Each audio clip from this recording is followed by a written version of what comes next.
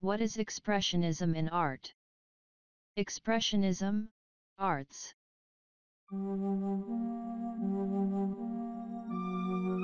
Expressionism is a modernist movement, initially in poetry and painting, originating in Germany at the beginning of the 20th century. Its typical trait is to present the world solely from a subjective perspective, distorting it radically for emotional effect in order to evoke moods or ideas.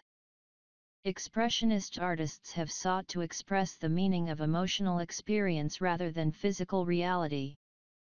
Expressionism developed as an avant-garde style before the First World War. It remained popular during the Weimar Republic, particularly in Berlin. The style extended to a wide range of the arts, including expressionist architecture, painting, literature, theater, dance, film, and music. The term is sometimes suggestive of angst. In a historical sense, much older painters such as Matthias Grünewald and Greco are sometimes termed expressionist, though the term is applied mainly to 20th-century works. The expressionist emphasis on individual and subjective perspective has been characterized as a reaction to positivism and other artistic styles such as naturalism and impressionism. Edvard Munch, The Scream, 1893, Oil, Tempera and Pastel on Cardboard, 91 x 73 cm, National Gallery of Norway, inspired 20th-century expressionists. The Scream is the popular name given to a composition created by Norwegian expressionist artist Edvard Munch in 1893. The original German title given by Munch to his work was Der Schrei der Natur, The Scream of Nature, and the Norwegian title is Skrik, Shriek. The agonized face in the painting has become one of the most iconic images of art, seen as symbolizing the anxiety of the human condition. Origin of the term Expressionism. While the word expressionist was used in the modern sense as early as 1850, its origin is sometimes traced to paintings exhibited in 1901 in Paris by obscure artist Julien-Auguste Hervé, which he called expressionisms. An alternative view is that the term was coined by the Czech art historian Antonín Mažek in 1910 as the opposite of impressionism. An expressionist wishes, above all, to express himself. An expressionist rejects immediate perception and builds on more complex psychic structures. Impressions and mental images that pass through people's soul as through a filter which rids them of all substantial accretions to produce their clear essence, and are assimilated and condense into more general forms, into types, which he transcribes through simple shorthand formulae and symbols.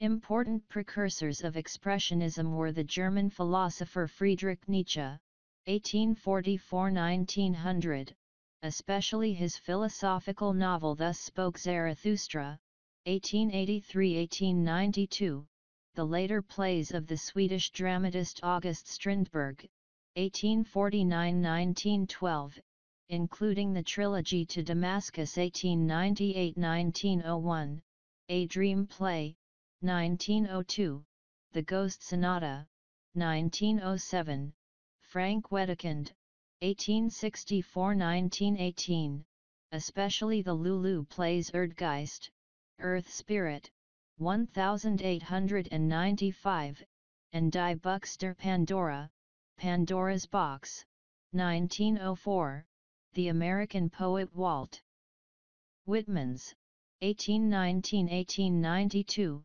Leaves of Grass, 1855–1891, the Russian novelist Fyodor Dostoevsky, 1821–1881, Norwegian painter Edvard Munch, 1863–1944, Dutch painter Vincent van Gogh, 1853–1890, Belgian painter James Ensor, 1860–1949, and pioneering Austrian psychoanalyst Sigmund Freud, 1856–1939. In 1905, a group of 4 German artists, led by Ernst Ludwig Kirchner, formed Die Brücke, the bridge, in the city of Dresden. This was arguably the founding organization for the German Expressionist movement, though they did not use the word itself. A few years later, in 1911, a like-minded group of young artists formed Der Blaue Reiter, the Blue Rider, in Munich.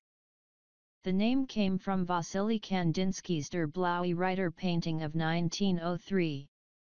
Among their members were Kandinsky, Franz Marc, Paul Klee, and Augusta Macke. However, the term Expressionism did not firmly establish itself until 1913. Though mainly a German artistic movement initially and most predominant in painting, poetry, and the theatre between 1910 and 1930, most precursors of the movement were not German. Furthermore, there have been expressionist writers of prose fiction, as well as non-German-speaking expressionist writers, and, while the movement had declined in Germany with the rise of Adolf Hitler in the 1930s, there were subsequent expressionist works.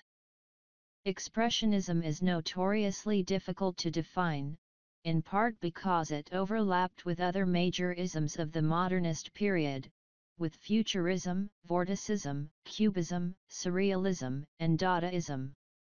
Richard Murphy also comments, the search for an all-inclusive definition is problematic to the extent that the most challenging expressionists such as Kafka, Gottfried Benn, and Doblin were simultaneously the most vociferous anti-expressionists. What can be said, however, is that it was a movement that developed in the early 20th century, mainly in Germany, in reaction to the dehumanizing effect of industrialization and the growth of cities, and that one of the central means by which Expressionism identifies itself as an avant-garde movement, and by which it marks its distance to traditions and the cultural institution as a whole is through its relationship to realism and the dominant conventions of representation. More explicitly, that the Expressionists rejected the ideology of realism.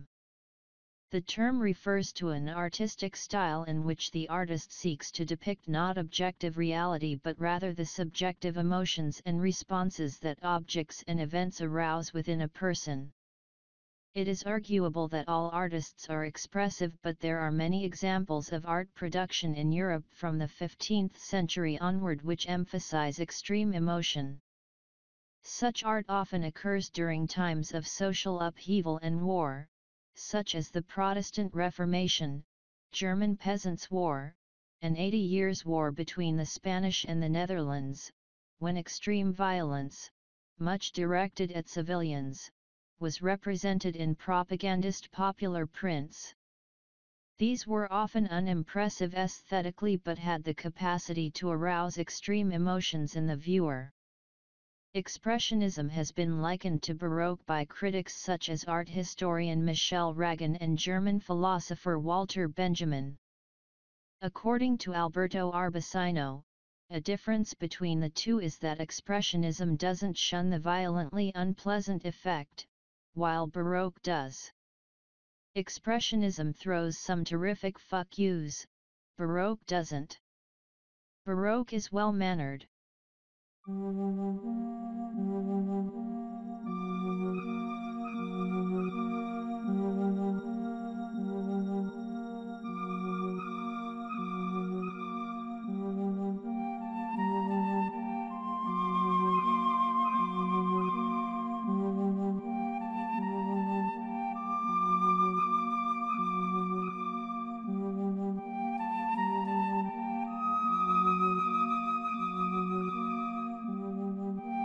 Thanks for watching.